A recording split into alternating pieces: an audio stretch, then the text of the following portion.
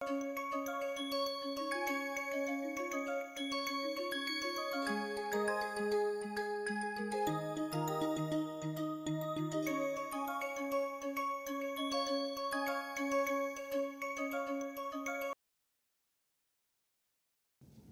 everyone, I once again welcome you all to my last lecture in this series of interpretive spectroscopy. Today let me summarize and conclude about whatever we discussed about various spectroscopic aspects, problems and conditions, definitions and all those things in the last 59 lectures. So this course is all about spectral interpretation and elucidation of the structure of known or unknown samples to understand about spectroscopic methods and their potential in chemistry and other science subjects. So general process for structure elucidation of an unknown sample, we have several avenues here. Of course, before that we have to ensure that we have a pure compound. Even by physical measurements such as melting point, boiling point and all those things, we should be able to tell whether the compound is pure or not. And first of all, our objective is to make the compounds in their purest form, and then the purity can be assessed and also the identity can be found out from the spectral interpretation by taking various spectra. And always to ascertain the purity and the nature of the molecule, we should always go for more than one type of spectroscopic or analytical means. So then when we have pure compound, we have several options, as I mentioned. CHN analysis is there, elemental analysis, mass spectrometry, NMR, and they give you some idea about molecular formula. Before that, once we know whatever we get from mass fragment, molecular ion peak, from that one using rule 13 and also hydrogen deficiency index, we should be able to identify, tentative formula can be identified, and then we can identify functional groups using these methods and also substructures again using NMR and eventually X-ray if it is a solid compound, and we could be able to get the single crystals. And then molecular formula can also give you about saturation, unsaturation and also other groups, etc. And then we arrive at possible structures, and then we have to write all possible isomers if there are any, and then again go to the mercy of NMR, mass and IR to identify fragments and also different positions of the chemical shifts and also stretching frequencies, and we can write most possible structures and we can confirm it. And then known molecular formula, if anything is there, if the compound is already made or something, we can compare the properties. So this is how the entire process takes place involving more than one spectroscopic means. We use different type of radiations of electromagnetic waves in different instruments. All these things are given here, and of course corresponding energy in frequency is also given, and also temperature of bodies emitting wavelengths is also given here. It is a very useful electromagnetic spectrum here. For example, the radio waves, microwaves, infrared, visible, ultraviolet, X-rays and gamma rays. Of course gamma rays also comes in mass spectroscopy. So now what is important is approximate time scale for structure determination with various techniques. This is very, very important because most of the molecules will be under dynamic process, and also if the time scale doesn't suit, then we may not be seeing the information what we are looking for. Electron diffraction 10 raised to minus 20 up to whatever the dynamics that happens up to 10 raised to minus 20 can be analyzed at X-ray 10 raised to minus 18, UV 10 raised to minus 15, visible 10 raised to minus 14, and IR and Raman 10 raised to minus 13, and ESR is coming down 10 raised to minus 4 to 10 raised to minus 8, and NMR 10 raised to minus 1 to 10 raised to minus 9, and fast kinetics 10 raised to minus 3 to 10 to 100 seconds. And then physical separation, they should be stable for more than 100 seconds. Then by looking at the morphology, we should be able to pick and separate the isomers if they have different morphology. This is very, very important. And say especially in NMR time scale, if the dynamics is beyond this scale, what happens, in order to see NMR for those, we have to either speed up or slow down the dynamic process. For example, that's the reason we go for low temperature or high temperature NMR studies. And this periodic table shows NMR active nuclei having non-zero nuclear spin, and of course this color index is very useful in identifying. So given in orange, all have I equals spin 1, and also red I equals spin half, Many of them are there. You can see red 1H. Known ones are 13C, 31P, 19F, and all those things. Even platinum, tungsten, and all those things. And then 3x2 we have quite a few. 3x2 are there. Even boron, there is one 3x2, and also one 3 is also there. And then 5x2 like this. This is a very useful periodic table with color code for identifying nuclear spin having different values. And then nuclei with negative magnetic ratio will have highest energy for the most positive M values. This you should remember. Let us look into the effect of magnetic field on nucleus in a more classical way. So for this one, to understand what would happen, for example, nucleus, they behave like tiny bar magnets. When they are subjected to magnetic field, what happens? Some of them will be aligned with the field and some of them will be opposing the magnetic field. Nevertheless, because this induces a motion, because of this induced motion under magnetic field, what happens? They will start precessing with respect to the applied magnetic field, but they would never align with the magnetic field and they will be at an angle. And then how do we move this angle in such a way that we flip it? Once when we flip it, what happens? We can see nuclear transition has occurred. So in order to do that one, what we do is we apply another magnetic field perpendicular to the applied magnetic field here. So that should have a frequency corresponding to the precession frequency of this nuclei under the influence of the major magnetic field here. And when the resonance occurs, it will be flipping. So this is all about NMR. So this is how, if you see, this is the axis here, this is the direction of applied magnetic field. They are never aligned, but they will be precessing with respect to that one here. You can see that one. And then how we can move this one away from this one, increase the angle so that up to comes here and it will flip. That means we can say that nuclear transition has occurred. We know that delta S equals plus or minus 1 here.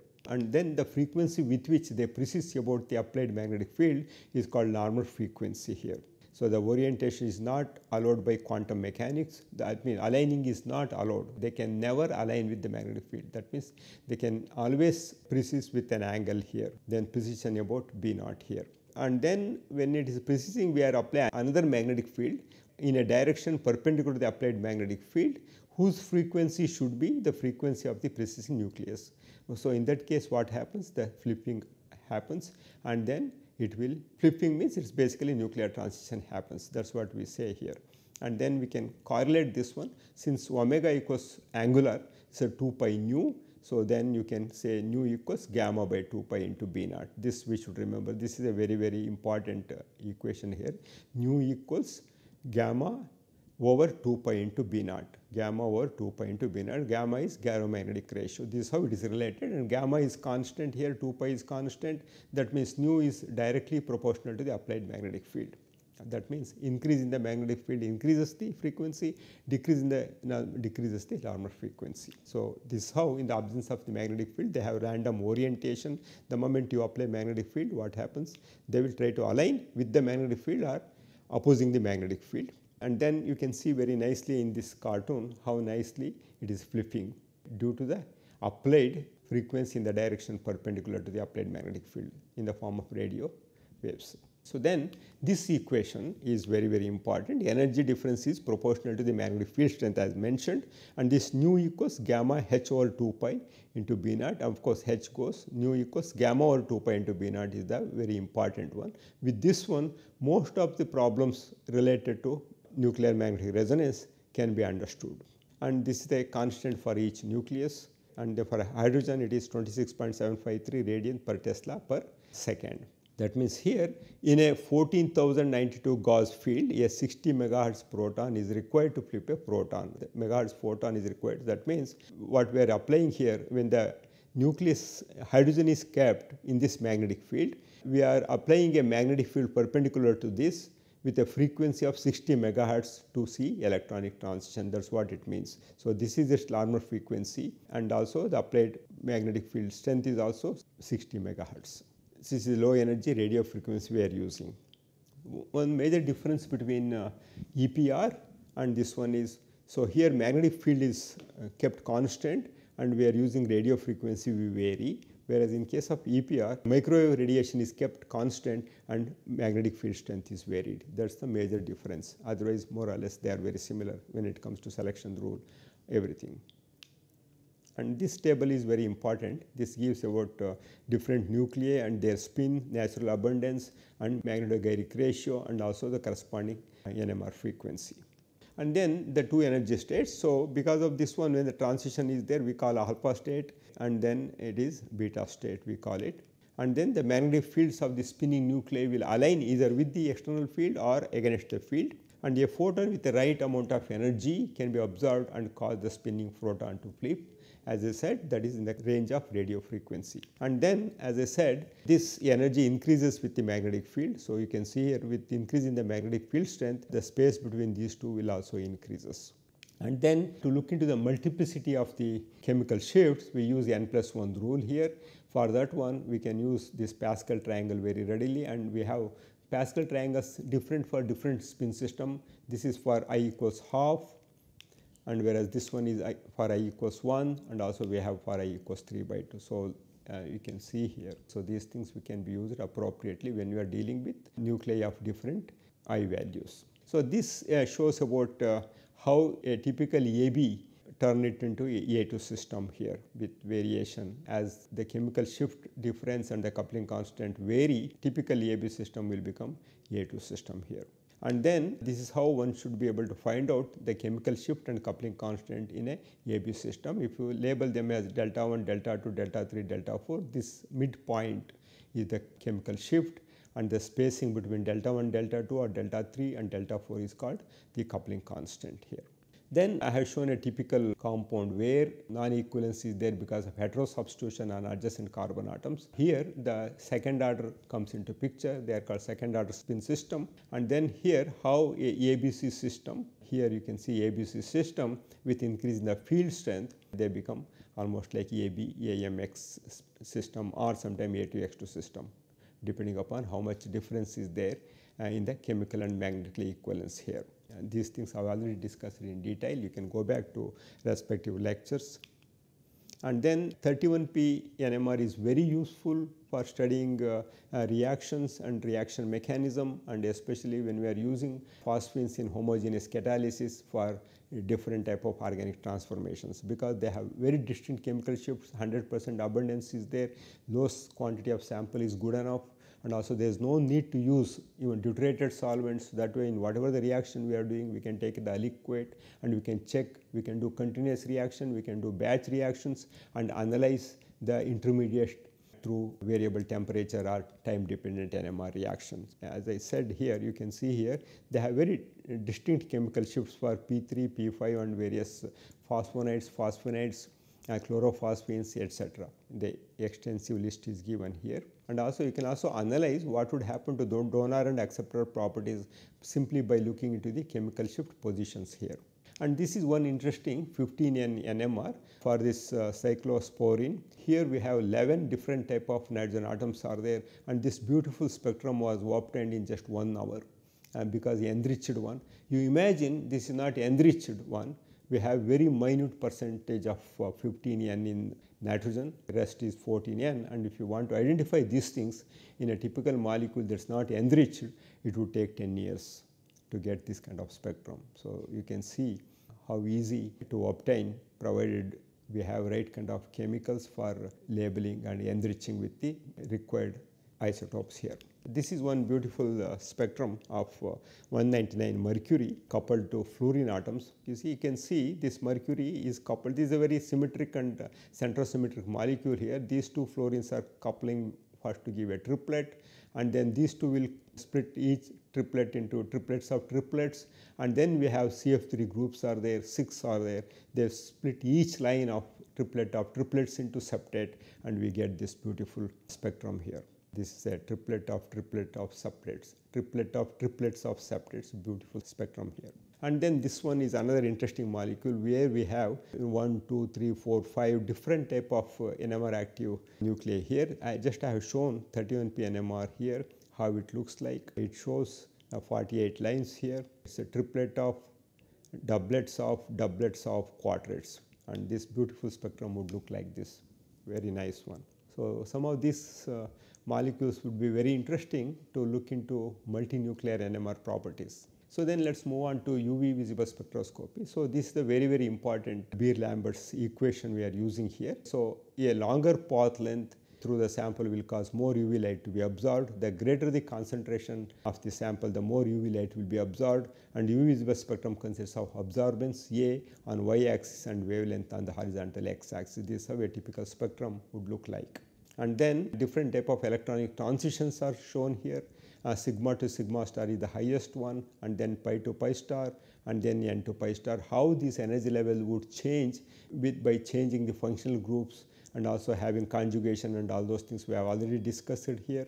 This we see routinely in alkanes, this we see in carbonyls, and this we see in unsaturated compounds pi to pi star, and this one n to sigma star in O, N, S and halogen compounds, n to pi star in carbonyls. And then here the total angular momentum quantum number again can be compared very nicely to what we saw in case of nucleus spin in the magnetic field. Slightly different here. The total angular momentum J is the purple one. This is a combination of orbital in S blue and then the spin. So this is apart from going in a orbital surrounding the nucleus, they will be spinning with their axis with respect to that axis, that is the spin, and then L, the combination J is L plus R minus S. So this you can see very nicely in this color. And then of course microstate, and also the term symbols are very important. For microstate we use the equation n factorial over r factorial into n minus r factorial. N is the capacity of the subshell. So D10 electrons, you have 14 electrons, that is 14 factorial, P it is 6 factorial, and then this would represent the number of electrons. D7 means it is 7 factorial into 10 minus 7 factorial, and in numerator we have 10 factorial. So this is how you can find out the microstates. And then in case of electronic spectra, electrons may be promoted from one level to another one. That's what exactly happens, electronic transition. So during electronic transition, what happens? The low energy vibration rotation transitions will also occur, but the energy difference between vibration and rotation is too close to be resolved in an electronic spectrum. As a result, what happens? That results in broadening, and hence the band widths will be in the order of 1000 to 3000 centimeter minus 1. So in a free gaseous metal ion, d orbits degenerate and no dd transitions are observed. In a complex, degeneracy is lost because of splitting and also because mixing with s and p orbitals. As a result, dd transitions are allowed. Strictly speaking, dd transitions are forbidden, Laporte forbidden. The magnitude of delta O depends on the nature of the ligands and how that going to affect the energy of electron transition and hence the frequency of absorption maximum. So this depends not only on nature of the ligands and also nature of the metals and their position, whether it's 3D, 4D or 5D, and also the charge on them. The extent of splitting is related to the ligand positions in the spectrochemical series because of various donor and acceptor properties. That you know that pure sigma donors and pi donors, and pure sigma donors and pi acceptors. And then as I mentioned earlier, all dd transitions can be simply classified into 4 categories: D0, D10. So no transition, colorless. If at all if color comes, it has to be charge transfer transition. D0 it has to be ligand to metal. D10 it has to be metal to ligand. And D5 it is unique. Here it is Laporte forbidden, spin forbidden. As a result, what happens? Those compounds are not colored. If at all color is there, in case of tetrahedral complexes, it is pale in color. And then other 8 categories: D1, D4, D6, D9. 1 electron, 1 less than half filled, 1 more than half filled, 1 less than completely filled. They show invariably 1 transition, whereas in case of D2, D3, D7, D8, 2 electrons, 2 less than half filled, 2 more than half filled, and 2 less than completely filled show invariably 3 transitions. In some cases in homoleptic molecules, because of closer space of 2 transitions, you may see just 2 transitions. That's what we see in case of vanadium hexaqua vanadium 3+. So for example, here I showed you mercuric iodide. Mercury is in D10 system, brick red. Again, it is metal to ligand charge transfer. KMnO4 or potassium dichromate. Their zero valence state D0s. Intense purple or orange color is there. That's again ligand to metal charge transfer. In case of bismuth triiodide, orange red, it is metal to ligand charge transfer transition. In case of Prussian blue, it is metal to metal charge transfer transition. So since iodide has a very high polarizability, which results in the ionic charge getting easily transferred to the Hg2+ cation. So this process releases some energy which falls in the visible spectrum. As a result, they appear brick red in color. Hence, we say that compounds like KMnO4, mercury iodide, etc. are highly colored. So then selection rules are very important. Electronic transition may be classified as intense or weak according to the magnitude of the epsilon absorptivity coefficient that corresponds to whether they are allowed or forbidden transitions. Allowed transitions, these transitions have an E maximum of 10 raised to 4 or more, and probability of their occurrence is very high. These are generally due to pi-pi star transitions. And for example, 1,3-butadiene shows absorption at 270 nanometer, and then epsilon is about 20,900, represents an allowed transition. What are the forbidden transitions? These are usually related to N to pi star transition. For these transitions, E maximum, epsilon maximum is generally less than 10 raised to 4. And then N to pi star transition of a saturated aldehyde or a ketones exhibit a weak absorption of low intensity, nearly about 285 nanometer, and have the value of epsilon maximum less than 100 is a forbidden transition. So then selection rule, it says delta L equals plus or minus 1, have high absorbance, and spin selection rule delta S equals 0. That means during electronic transition they should not change their spin. The upward spin should go to upward spin only. Okay, whereas in case of nucleus, upward spin will become downward spin. So that's the difference. And then DD transitions are strictly speaking Laporte forbidden. Because of mixing, what happens, they lose their identity, and hence we see DD transition. Nevertheless, if you look into Laporte delta L value, it is 5 to 10 liters per mole per centimeter, very, very low. That itself indicates these transitions are strictly speaking Laporte forbidden. So when transition metal forms a complex, M is surrounded by ligands, mixing of D and P orbitals may occur, and as a result transitions are no longer true DD in nature. Because of a slight relaxation in Laporte rule, DD transitions are observed. And also in case of octahedral complexes or highly centrosymmetric complexes, what happens when the ligands are vibrating and often they come out of their mean position. As a result, what happens, they come out, when they come out of mean position, the center of symmetry will be lacked in those things. As a result, what happens, mixing would occur and they show transitions. For example, tetrabromomanganate is a tetrahedral, is colored, and then this one heterosubstituted pentamine chlorocobalt is octahedral with unsymmetrical substitution, they are colored. Whereas this one, if you look into homoleptic, this one hexa-aqua copper or hexa-aqua cobalt have central symmetry and no mixing of p and d orbitals are there, and they are not colored. However, the metal to ligand bond vibrates so that the ligand spends an appreciable amount of time out of their centrosymmetric equilibrium position. As a result, small amount of mixing do occur and low intensity transitions are observed. So that means this is how you can explain still if they show pale color instead of not showing any color at all.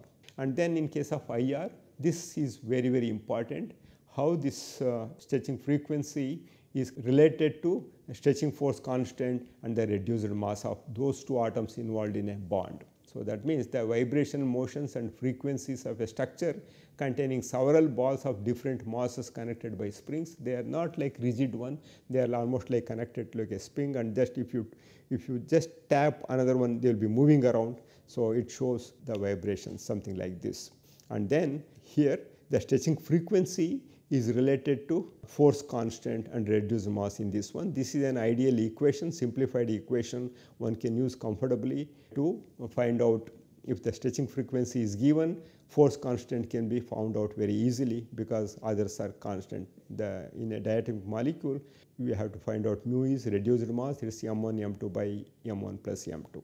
For example, if you see here, what would happen when they are substituted ones? Okay, here observed here is 2150, here IR inactive, and they show different type of vibrations, wagging and twisting. The twisting mode produces no change in dipole moment, and hence IR inactive in symmetrical modes here, and they show different type of vibrational motions. This is symmetric stretching and antisymmetric, scissoring, rocking and wagging. So these are all symmetric ones, these are all antisymmetric ones. As I mentioned, this is the equation one can use comfortably. This is the simple derivative from Hooke's law, how they are related. This is another simple equation. Stretching frequency is related to 130.3 into square root of F over mu. F is force constant, mu is reduced mass. And then here, for example, all the three equations are there. You can always examine because everything is given here. Reduced mass is given, force constant is given, frequency is given. Simply apply and then verify. This is for homework or assignment you can keep doing. And of course, some of them I have shown here. You can just look into it. A couple of examples also I included here for C double bond C also here. And now when it comes to IR, carbonyl compounds very important, and carbonyl compounds, you know that it forms a sigma bond through the lone pairs from carbon giving to appropriate metal orbitals is the dz square or dx minus y square, and this is the anti-bonding. Pi star would interact with pi symmetry orbitals from the metal dxy, dyz or dxz to generate anti-bonding and bonding, and the bonding will be populated with electrons from the metal, that we call it as back bonding, and the same thing we call it as in terms of spectroscopy, charge transfer. These two modes of bonding are mutually reinforcing this metal to carbon bond, that is called synergistic effect, and charge removal through pi bonding leads to more extensive sigma bonding, and will charge donated through sigma bonding that facilitates further back bonding. So that means sigma donation will make electron deficient and back donation makes electron rich, and they will be acting in tandem. This is called synergistic effect. And then it is very interesting to compare the stretching frequencies in these homoleptic molecules of having different electronic configuration D10, D6, etc. And then if you notice here, in case of nickel tetracarbonyl, stretching frequency is quite high. That means not much back bonding occurs here. Of course, this entire molecule survives on back bonding only, as a MO diagram clearly shows that there is no sigma bond, there is no carbonyl electrons donating to nickel to generate nickel to carbon sigma bond. Here it lacks, unlike CrCO6 where we have a well designated chromium to carbon sigma bond, whereas here it is not there. So that's the reason these compounds are very volatile and very reactive and very sensitive compounds. They can readily decompose. In fact, NiCO4 was made with an intention of getting pure nickel for catalytic purpose through decomposition. And this is how this CO bond can vary here. It can become, if more electron density goes to the pi star, it becomes almost like a ketonic carbonyl group. And then of course here I have shown for different substituted carbonyl groups 4, 5 and 3, and having different geometric isomers cis and trans, how many active IR bands are observed for 3 stretching frequency for CO. For example, here when you have 3, you can have facial or meridional. In case of meridional you will see 3, whereas in case of facial you will see 2. And of course these are all for homoleptic molecules, all L should be same, L3. But if it is different, then they also expected to show 3 bands here. And in case of this one, we have C2V symmetry and we will see 4 bands. Here we have D4H, we will see only 1 band. And here in case of square pyramidal relationship in octahedral, MO C4 symmetry, C4V, so we will see 3. So this is how you should be able to identify based on the point groups here. So further elaborated for trigonal bipyramidal also, and also for tetrahedral compounds here, how it varies when we substitute one or more carbonyl with other ligands. And this is about mass. Mass also, this periodic table gives about natural abundance of different isotopes that comes very handy in characterizing the compounds through mass spectrometry. So here what we should remember is, this is EPR. One should remember this equation very well. From that one we should be able to calculate G. G is very similarly, you can compare it to coupling constant we see in case of NMR. And then for a free electron, this is 2.0023, and then of course here we consider only J equals L plus S, whereas in case of electronic spectroscopy we consider both L plus S and L minus S. And we should remember for G, H nu over beta H. Beta H is the field, magnetic field strength. Here also, with increase in magnetic field, the energy associated with the electronic spin also increases and it will go to higher frequency. And this is a typical EPR spectrum is shown here. Here we have an electron here, odd electron. So then we have to use 2Na plus 1 rule, and all of them have I equals 1. So it splits into 9 of this intensity. You can see this beautiful spectrum here. And of course here I have not shown these things and hydrogen. Hyperfine splitting is not shown. This splitting whatever I have shown is due to 4 of them here with I equals 1. So then this is about hyperspin splitting. You can see here first this electron will be split from these two into a quintet, because 2Ni plus 1, if you use I equals 1, 5 will be there, and then we have 4 hydrogen atoms are there. 4 hydrogen atoms with I equals half will split each one into quintet. We will see quintet of quintets. We will see quintet of quintets here. This is a very, very beautiful hyperfine splitting spectrum, EPR spectrum of this anion here. And then for a radical, the magnetic field is 38.1 G. The frequency of the microwave is 9600 megahertz. What is the value of its G factor? G factor can be simply calculated, and here apart from B naught, for G equals H over B naught is a constant that is calculated here. It comes around 71.4484, and then this value is given here, and then divided by magnetic field, there you get directly 1.8 here. So this is how you can calculate the unknown quantity using this simple equation here in case of EPR. This is again mass spectrometry. This gives various fragments and the corresponding mass. One can see very nicely here. And then of course, if we have hydrogen index deficiency, we can find out. First we can use 13 rule, and then 13 rule will give you approximate molecular formula. From molecular formula again apply index of hydrogen deficiency and find out the tentative structural formula, and then take the help of data obtained from various spectrometer to elucidate the structure. And then isotopic patterns for compounds containing different elements also shown here. This is very, very important, and also the ratio also one should remember how it shows. In case of hydrogen and phosphorus and fluorine, you see only 1, whereas in carbon 13C is there 1.1, and nitrogen 15N very small, O17, and then here 32 we will see, and 34, so small quantity. Again 35 and 37 we will see here. In case of metals, we see patterns very unique for each metal. You can see something like this. If you have these things handy, when you have the spectrum, you should be able to identify even if the metal is unknown. And rule of 13 is very important, as I said, and then take the mass divided by 13, and quotient whatever is there, quotient will be the number of carbon atoms, quotient per remainder will be the hydrogen, and then you can have something like this.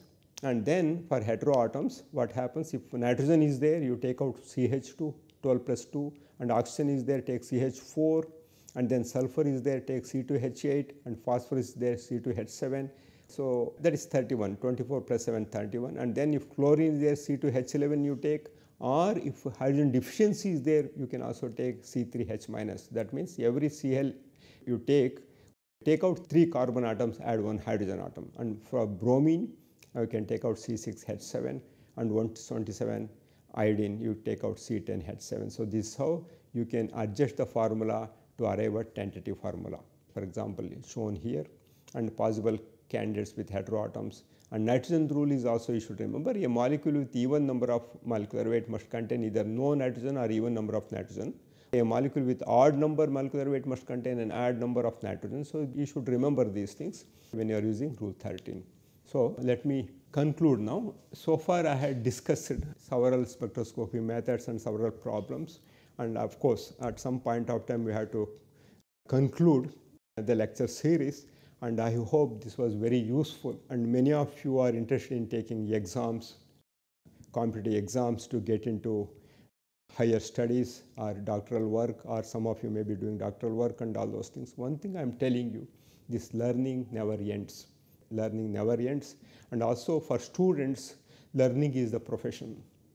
When the learning is profession, your attitude has to be right. How to set your attitude to become a humble student is, you have to have first these another 5 entities, such as in this profession of learning, you should have sincerity, honesty, dedication, discipline, and determination. When you inculcate these 5 entities in your profession of learning, you will be having a right attitude to achieve whatever you want and to make a mark in whatever the subject you just embrace for your higher studies and other things. With this, I wish you all the very best. Okay, you should remember, be greedy for learning and be content with earning as far as you are a student. You should not think about earning. And also you can see here, only one letter makes a difference between learning and earning. And in case of course, when you earn, when you are learning, this after enough learning, this L will disappear and will assimilate in this one, so that you will be earning. So from this point of view, I will tell you again, be greedy for learning and be content with earning. I wish you all the very best. God bless you. Thank you so much.